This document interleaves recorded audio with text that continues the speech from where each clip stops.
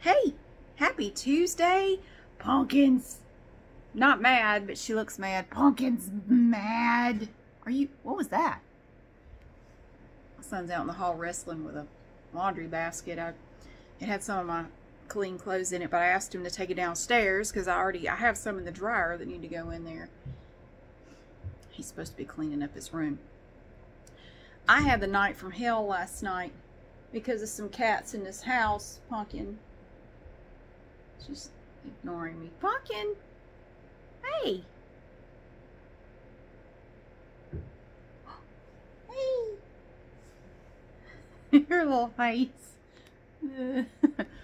So right now, where you going?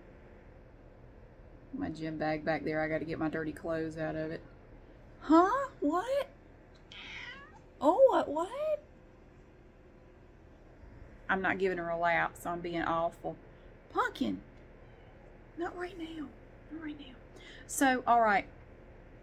Last night, and I know it wasn't you. I know it wasn't you because you never do this. Pumpkin is the quietest cat.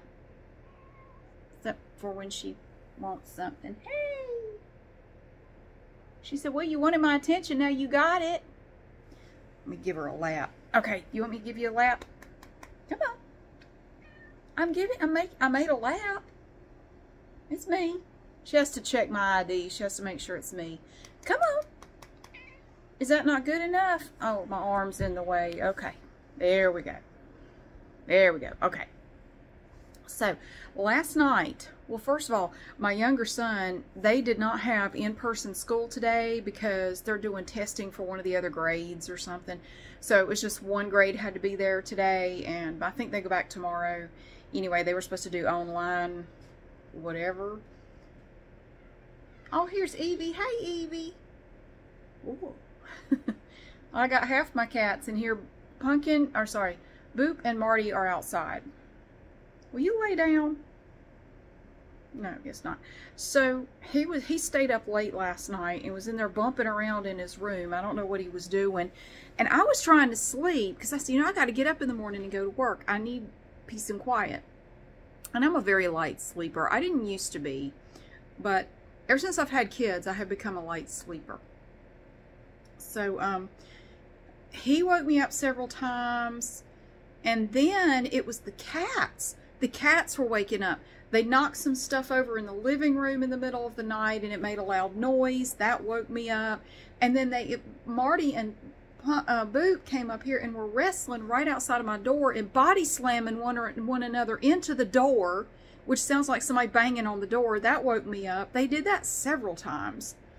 And then when apparently sometime overnight, and we haven't solved the mystery of this yet, at some point last night, I had this little Easter gnome from Dollar Tree. It was downstairs on the counter in the kitchen. You smell it? It was on the counter in the kitchen, but this morning when we got up, it was on the bath mat in the bathroom down the hall. Now, we don't know who carried the gnome upstairs and put it in the bathroom or why they put it in there. We don't know. Because I asked both of my kids, they said they don't know anything about it. I surely didn't do it. So it had to be one of the cats just decided for some reason that this gnome needed to be on the bath mat in the bathroom down the hall. I don't know. I'm going to take it back downstairs. This one is going to get cannibalized. It's going to be sacrificed for Walter, my frog. I'm going to cut his little Easter hat off and give Walter this hat for Easter. He has a St. Patrick's Day hat from a St. Patrick's Day gnome right now. Sorry, buddy, you're going to have to sacrifice the top of your head for the frog. He has a hat for every holiday, you know. Do you think they'll do, what do you reckon? Well, we got, I guess this is the Easter one. What comes after that? Then, I see after Easter, you kind of run into a dry spell. You don't really have any holidays until Independence Day. There might be one for Independence Day. That's in July. And then you hit another dry spell. August, September. I guess the next holiday would be Halloween. I mean, maybe they'll have some Halloween gnomes. I can get him a little, I'll find him some little witch hat or something. Oh, I'm sorry. I didn't mean to poke you with it. But I'm saving the hats so I can recycle them. I had the Valentine's Day hat up here. I don't know how it ended up in my room, but it's up here. So I got, anyway, long story short, I got basically no sleep. I got woken up about every 30 to 45 minutes all night long by those cats and my son. Between the 4 cats, not you. I know you didn't have anything to do with it. She's probably the one that instigates a lot of it when I'm not looking. Pumpkin, why do you always look so mad? Are you mad?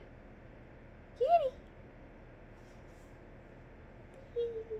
So I woke up this morning.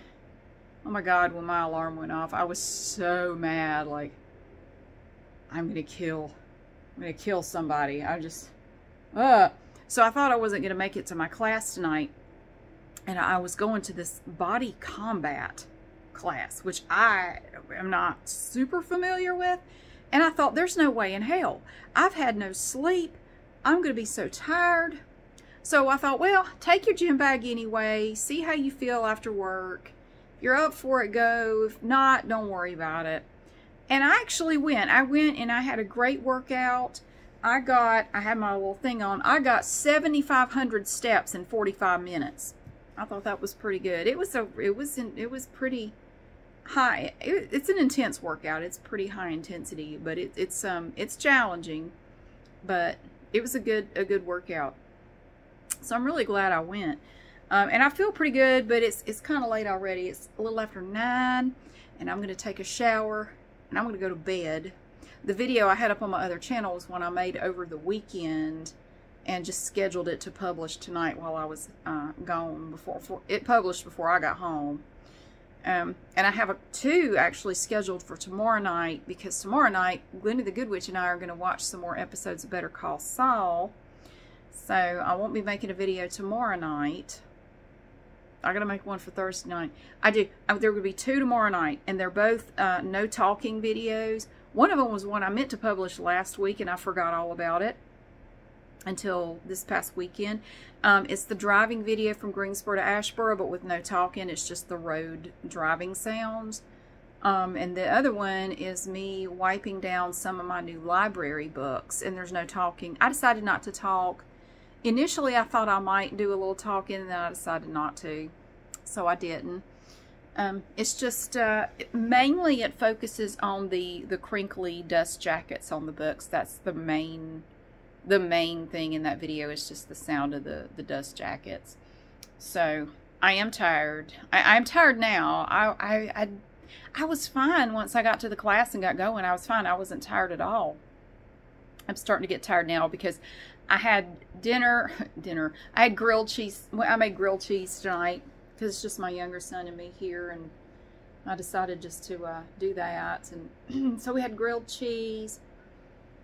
And I ate, and now I have sat down, and I'm starting to get sleepy. I got still, and I'm sitting in front of my space heater, so I'm kind of warm, and I really need to go take a shower because I'm very sweaty, and I smell, and I definitely don't. She tolerates me even when I stink. Come home smelling like sweat. That's the smell of accomplishment, damn it. Yeah, that's what I tell myself. Just don't get near me till after I shower. Yes, one thing I've noticed is I've gotten older. This is probably too much information, but I don't care, because all of y'all are going to get older one day, and maybe you'll notice it too. And if you do, you go, I remember Mary talking about that. As I've gotten older, my sweat smells different. Different types of sweat for me smell different too.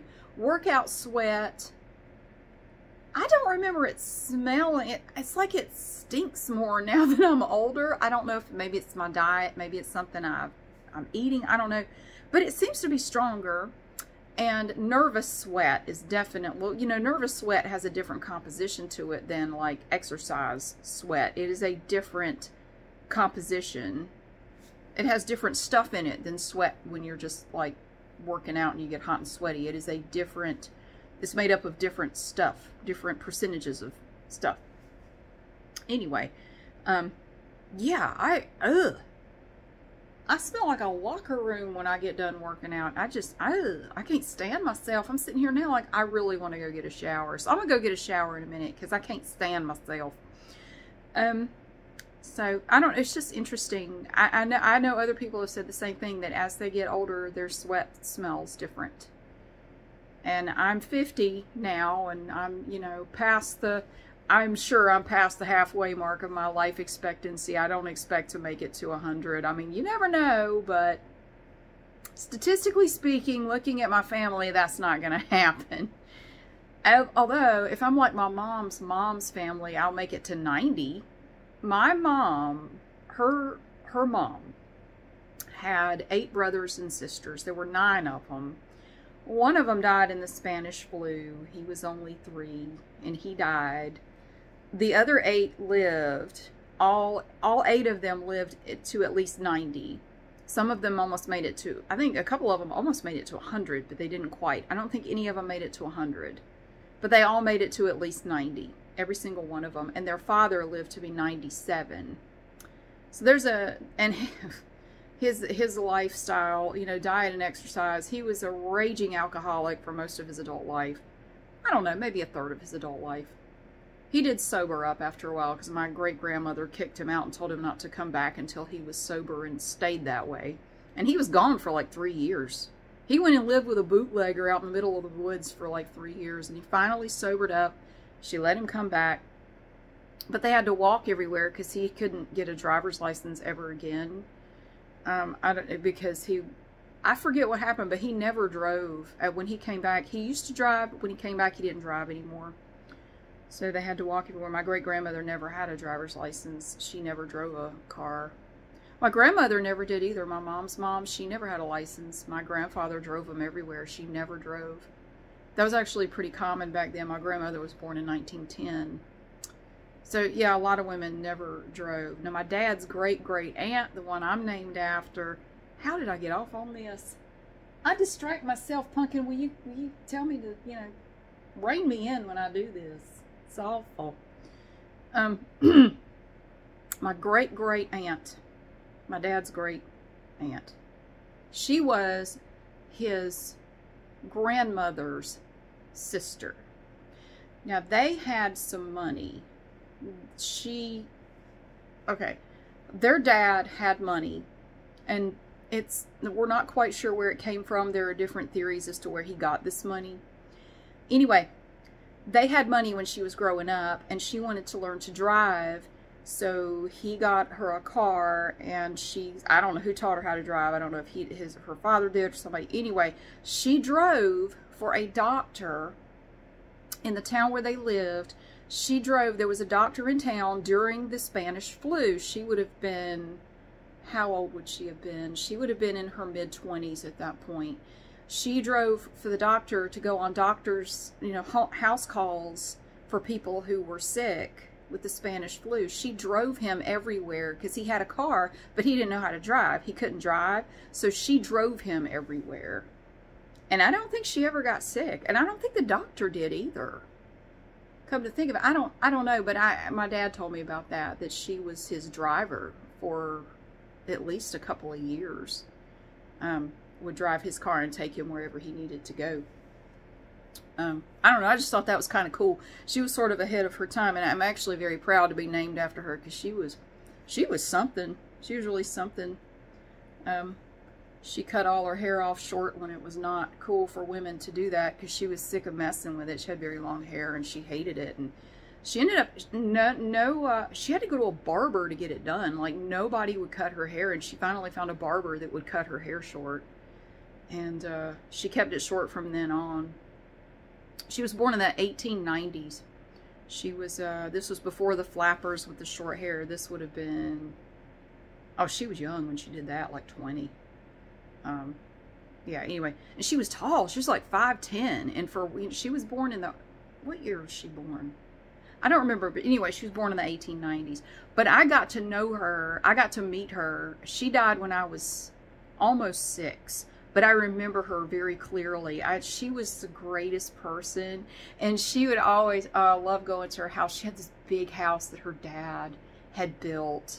I think originally it was going to be his place, but she ended up with it. It's a big, beautiful house. And had these huge, like giant oak trees in the backyard. And see, her father came here from Germany. And that was one of the stories about him, was that there was suspicion. I heard that he robbed a bank and hopped on a ship and came to the USA with a bunch of money. Other people said he made his money in the opium trade. Nobody really knows, but he was quite wealthy. Anyway, yeah, she would always, whenever we would come visit, she was so great. She had this wooden little thing. It was like a little, I don't even know what you would call it. It's like a bowl on a pedestal, and it's wooden, and it had a lid that fit on top of it. And she would keep it full of marshmallows and Hershey's Kisses, and only my brother and I could have them. She would hide it, and well, this is what she said. She would only bring it out when we came for a visit. And those, I can still taste them to this day. The marshmallows were always a little stale, and I loved it, and they were so good. And being in that wooden bowl made them taste different somehow. And I think that's why I like stale Peeps, because I love those stale marshmallows and the little Hershey's Kisses. Oh my gosh. She was like our grandma. I mean, my dad's parents both died when I was 2. They died just like a month or 2 apart when I was 2. And I don't remember them at all. And my mom's parents were definitely not, I mean, nothing against them, but they were not, that I know I'm rambling. They were not the warm and fuzzy type to hug you and dote on you. No, no, no. Not at all. Not once in their entire lives did my grandparents ever say, I love you, or give me a hug, or, no, they just weren't like that. No, if you're hungry, there's a cold biscuit, there's a basket in the kitchen with cold biscuits in it. Go get you a biscuit. And there was nothing to drink but water. You know, don't mess up a glass. You know, what are you doing? I never asked for anything because I always felt like I was putting them out. I don't know. Anyway, they didn't go out of their way to dote on the grandchildren at all. That's just the way they were. I mean, they weren't mean. They were just not the huggy, squishy type. They just weren't. There were no toys. There was nothing to do over there. There was one red ball. I've talked about that before. There was one red, like a ball, you know, like an inflated ball. Slightly smaller than a volleyball. And that was the only toy in the whole house, was that ball. And it was like half inflated. You couldn't bounce it. It would just thud on the floor. You know, you watched whatever they were watching. And if it was during the day, on a weekday, it was soap operas. And then, well, my grandpa would watch game shows. And then in the afternoon, my grandma would watch soap operas. They didn't give a shit what you wanted to watch. Hell, at that point, there wasn't anything on for kids to watch anyway. They certainly didn't have cable or anything like that. They had rabbit ears with aluminum foil on them. I mean, that's, you know. Anyway, so my dad's, my great aunt was just, Aunt Mary was just the best thing. I mean, she was the best thing ever. I mean, she made us feel special, you know.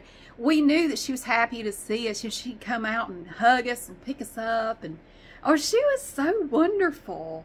And I was very sad when she died. She was a very, very special lady. So she was very honored when they named me after her. She thought that was super cool. So yeah. And my middle name is actually from a lady in my mom's family who was also very tough and very, you know, a really awesome person who went through a lot and survived a lot. And so and my name is really cool. I'm very happy with it. What was I saying?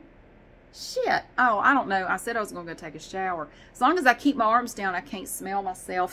So I start moving around and just gesticulating. Ugh. I realize I'm ripe and pungent, and I need a shower.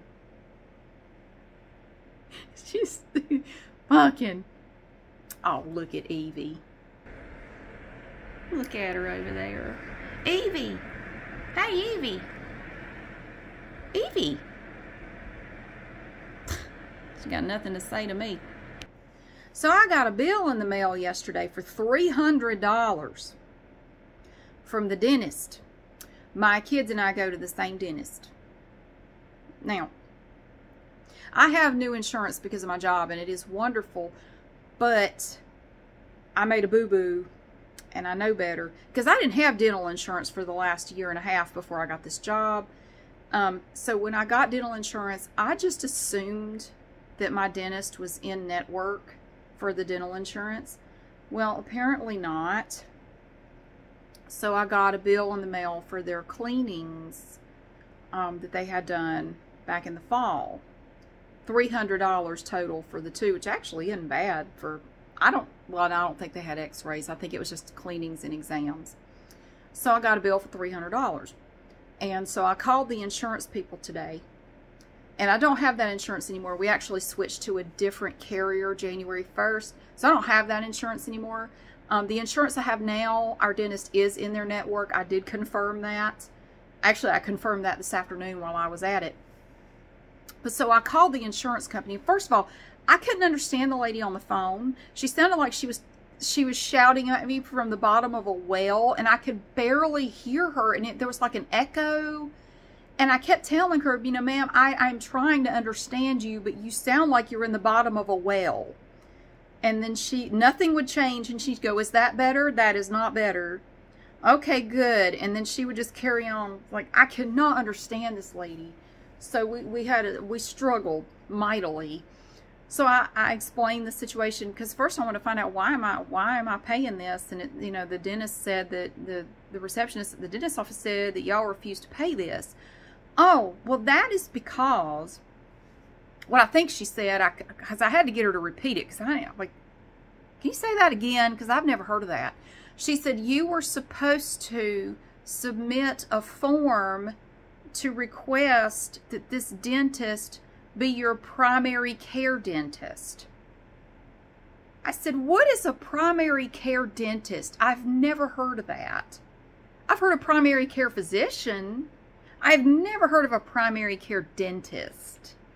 She said, well, because your dentist is out of network, if you submit the form to request that your dentist be your primary care dentist, something about, long story short, they would reconsider and pay a portion of it or some shit. I don't know. I'm going, a primary care dentist. Don't most people just have one damn dentist? I mean, do you go to multiple dentists? Is there like a salad bar of dentists and you just pick and choose as the year goes along? I mean, I imagine most people just go to one. Why do you have to pick a damn primary care dentist? That's the stupidest thing I ever heard of, Pumpkin. The stupidest thing I ever heard of. Anyway, long story short, I'm going to have to send them a check for $300 because they're not going to pay it, because I did not file a form to make our dentist our primary care dentist. And if I had done that, they might have paid a portion of it. I said, well, can I do that now? No, ma'am, you had to do it before the appointment. I said, well, how was I supposed to know? Because this is the first I'm hearing of it. Well, it's on our website. Do you honestly think the people who have your insurance read the shit on your website? You think I am so bored I'm going to sit here and read your website? Holy shit. So I guess I should have checked to see if they were in the network. I just assumed that's what you get for assuming you have to pay $300 to the dentist. Anyway, I did confirm that with our new insurance, we have all different medical, dental, vision, totally different coverage now. It's actually better than what we had before, and it's the same price. So anyway, I did confirm with the dental insurance we have now, our dentist is in network. So hopefully this will not be a problem anymore. Hopefully, because actually I have a dentist appointment coming up. I got to get my teeth cleaned again. And they have one coming up too. They're going to have one coming up in a month or two, month and a half. I don't know. Anyway, and if you notice, okay, what is this about? Okay, so at work, right? You have a dental insurance card, or you have a medical insurance card. Why don't they give you a dental insurance card anymore? And if you want to get it, it's hard. So, because this is what I went through, I realized for my new insurance that we started in January, I had a medical card, I have a prescription card, I have a vision card. Where's the dental card? They don't give you one. They mailed me medical, vision, prescription. These came in 3 different mailings. No dental card. So, so basically, here's what you get when you try to get it. Hey, insurance company, I need my dental card. What for? To show the dentist's office so they have all my Dental information? Oh, well, we're going to make you jump through hoops and go to 37 different websites and log in to all these obscure things to get to a copy of your dental card. Because that's what I went through today. I had to go through hell and back to find, and I had to print it out. And so you print the front and then you print the back. And so they give you instructions to cut it out. I'm back in kindergarten again. I got to cut along the dotted line, and then you smack them together so they're facing out, and then you have to tape them. They even show you where to tape them together so you can just craft your own dental card. You cannot get a physical, they will not send you a dental card. Because it said that in big bold letters, we will not mail you a dental card. What do they have against dental cards? Why do I need a, look, if I need medical card, vision card, prescription card, doesn't it stand to reason, especially since I'm paying for it, that I would also need a dental card? Medical, vision, prescription, got those cards, no problem. I didn't have to ask for them. Dental, what do you need a card for? Oh, you want to show it to the dentist because that would make life easier for everyone? We can't have that. Oh, heavens, no, we can't have you, doing things the easy way. So I had to print it out like it's craft time for kindergartners. I print it out, cut along the dotted line, put it together, taped it together the way they told me to, and then I screwed the tape up, so now there's a bump in the tape because, I had one damn job and I couldn't even do that right. I did all this on my lunch hour, by the way. I just pissed away my entire lunch hour on this crap. So anyway, I'm $300 poorer, and now I have a jacked up, janky looking homemade dental card with tape that is bumpy because I folded it together incorrectly and it got a crease in it. And it bothers me. Oh, and the other thing too, when you print it out, it is just big enough that it will not fit in your wallet properly. Yeah, it won't fit in my wallet. I could put it in my wallet, but I can't close it. It has a little snap on it. Won't close because the damn dental card is too freaking big. So I had to leave it out. I have stuck it in a drawer in the kitchen. Now, will I still remember it's there?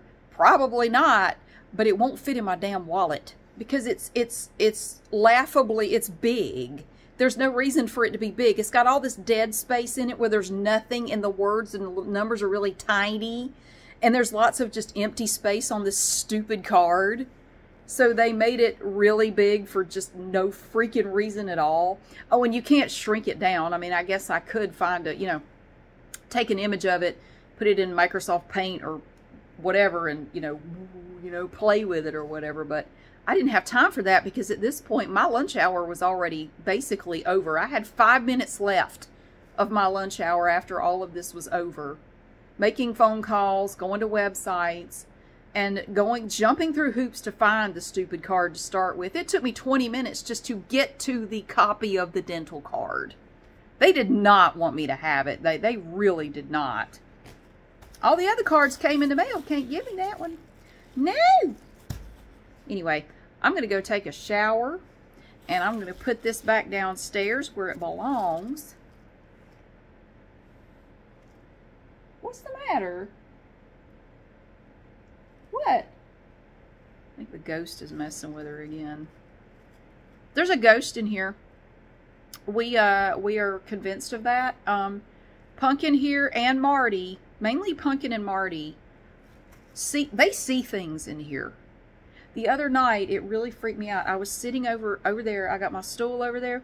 I was sitting on it, and Marty was on my lap, and he was fine. I was petting him, and he was fine. All of a sudden, he just went, and he was looking at something like right above me.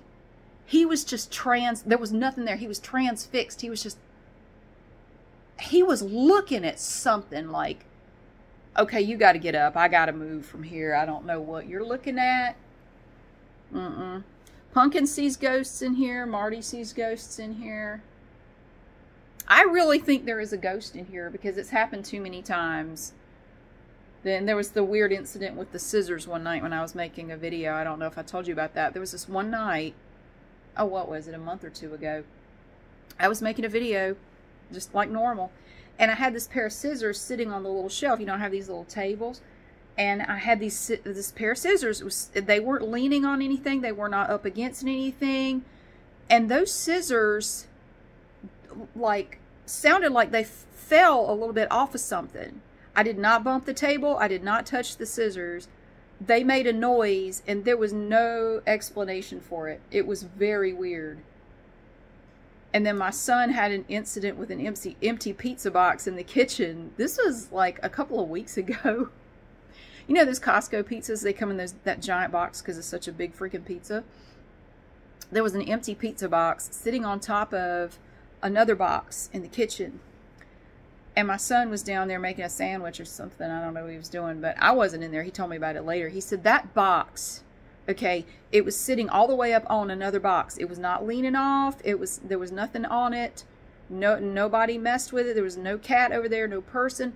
He said that box, literally, I watched it slowly it slid away from the wall and down to the floor. He said there is no way that just happened. There was not enough of it hanging off for it to do that. It was way up on the box. It was not tipping or anything. So he said that was very, very freaky. I think we have some kind of spirit or something in this house. But honestly, if we do, I'm not worried about it. Because if it's here, it's not, you know, like I'm not scared of it. It hasn't done anything scary or anything. But I swear to you, 2 of my cats see things. Especially, it seems to be especially in here. In my room, there seems to be some sort of activity in here. I don't know. I've never seen anything. The only thing I've experienced was the weird thing with the scissors that night. That's it for me. And the cats, and they'll follow things like and I'm looking like there's nothing there. Because, you know, sometimes I would wonder, like, is it a gnat? Is it a little bug? And I'm looking like, no, there's nothing. They'll follow things in here. They'll just, Pumpkin and Marty especially, they'll just follow. You can see like they're watching something move. And they'll just stop what they're doing and they'll just watch. Like they're watching something go across up there. Because see, I have vaulted ceilings that go way up. Honestly, I wish they didn't, because it's a bitch to heat this room in the winter, because all my heat goes straight up where it's doing me no freaking good. I mean, they're cool looking, but it sucks this time of year, man. It's always kind of chilly in here because all my heat's up there where I'm not. But anyway, I have talked about every damn thing. But I hope your week is going well. I feel like there's something else I was going to tell you. Now, we're going to watch Better Call Saul tomorrow night.